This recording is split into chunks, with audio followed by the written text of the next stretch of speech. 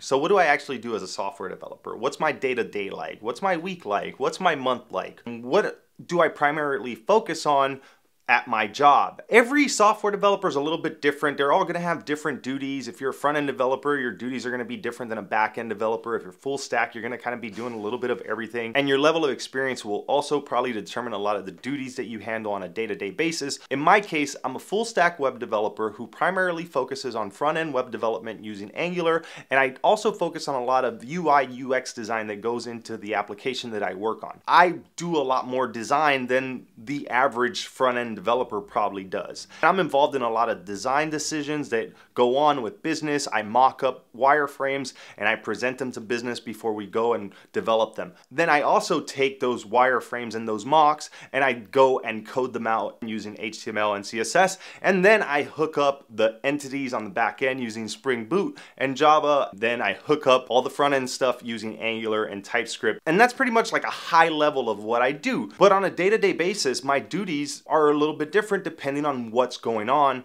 and what my schedule looks like. So I've never really sat down and thought about everything I do at work. Everybody's job is different and these numbers are very specific to me and my duties that I do as a software developer. I would say at least 65% of my time I spend on my text editor, writing code, implementing new features, fixing bugs, mostly front-end stuff, but since I am full stack, I do touch it all, and that's where most of my time is spent. Some days I code more than others, but I would say that a good overall average is about 65%. These aren't hard numbers. Sometimes I'm coding 80% of the time, sometimes I'm coding 50% of the times because I have more meetings and things like that. The next thing I would say that in my particular role, since I do handle a lot of design, I am responsible for the user interface and user experience on our application, and I have to deal with a lot of the stuff that comes with that, which would be wireframing and mocking things up and then prototyping them. Sometimes I'm not doing that much design, so it varies, but I would say that at least 10% of my time spent at work revolves around design, making wireframes, making mocks, prototyping stuff. Even though I prototype some of the stuff in HTML and CSS, I still kind of consider that part of design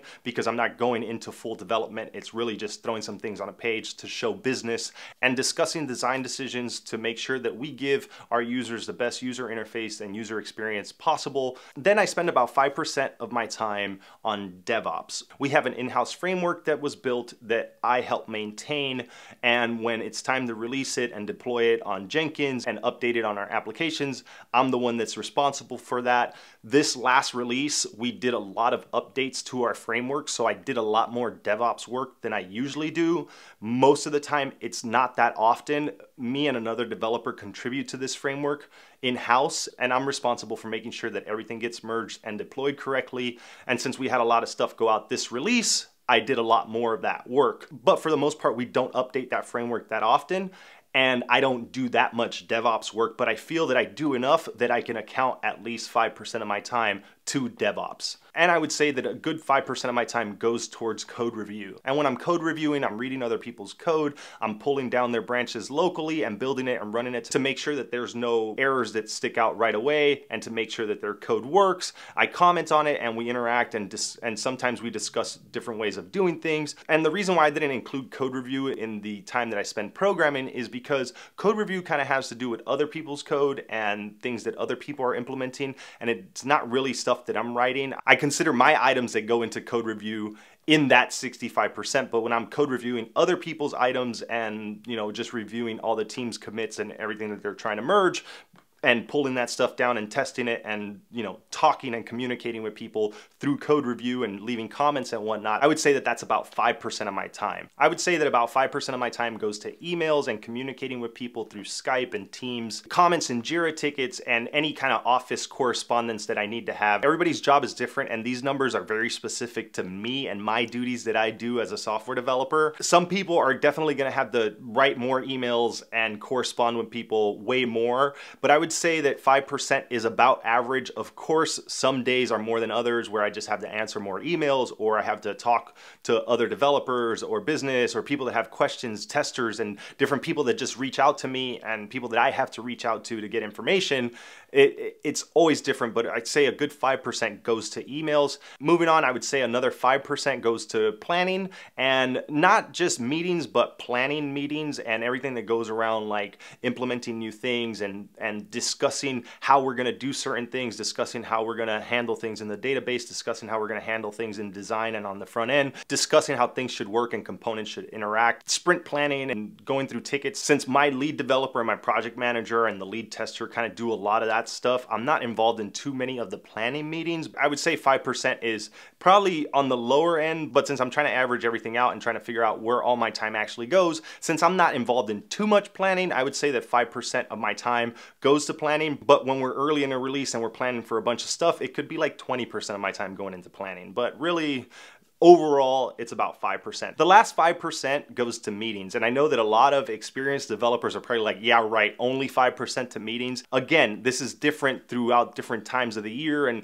throughout different parts of the release cycle. And depending on what we have coming up, I may not have as many meetings. And luckily in my role, I don't have to attend too many meetings, and many of the meetings that I'm a part of are optional. Only if there's something that has to do with a design decision am I ever really required on a meeting.